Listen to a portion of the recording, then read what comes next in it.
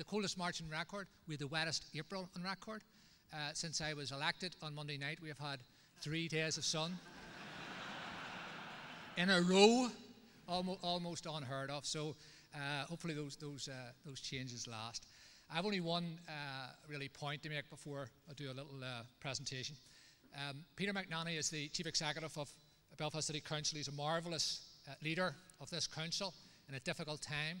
I think we have the best leadership and management team in the country, and we have really resolved to drive the city forward. We have a lot of plans, but there's only one I want to share with you.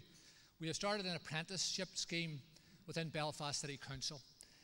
We will deliver quality apprenticeships for 10 people, small number, but very important in my view. Applications, 758. Delighted to say that it got over the line, and Monday night's full council. We need you to do more of that. We want you to join with us in delivering training opportunities, delivering apprenticeships. Minister Farry is on the ball in regard to this. We need to do it quicker.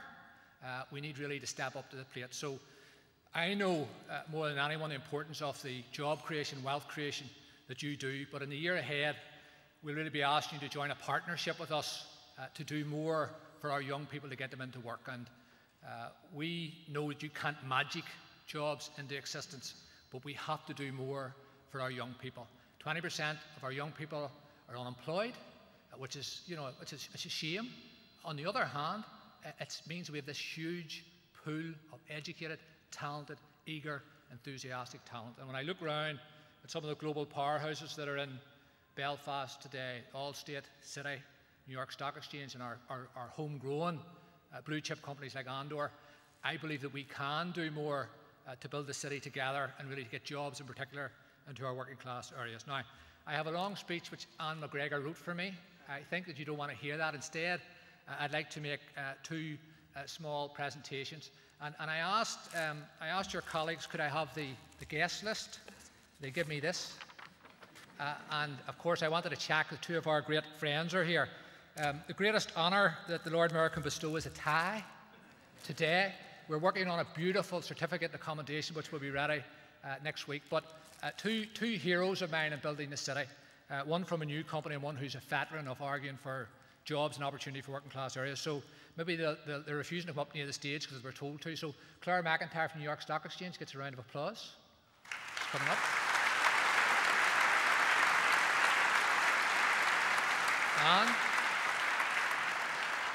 And to keep her company, a great champion of inclusion in Belfast, John Simpson, the Belfast Telegraph commentator, real veteran worker. I served with him on the Shankill Task Force 11 years ago. John, we haven't had enough delivery, but we will have more delivery. So John Simpson as well.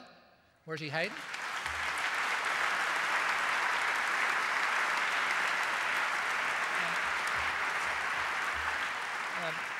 Now, John, you have an advantage, John, because you wear a tie occasionally. Claire, I don't know what you're going to do with this, but here's your tie.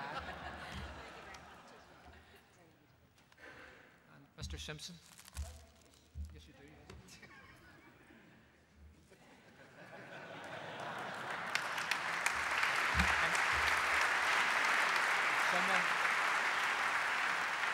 I'm sure someone's in charge here, so have a great lunch. I'm going to meet Representative Gino Flaherty. He's here from Boston, a great friend of Ireland. We're going to talk about economic missions into the city next year and later this year, so we're going to really build the city together. Have a great lunch. Gurmaigh Slán.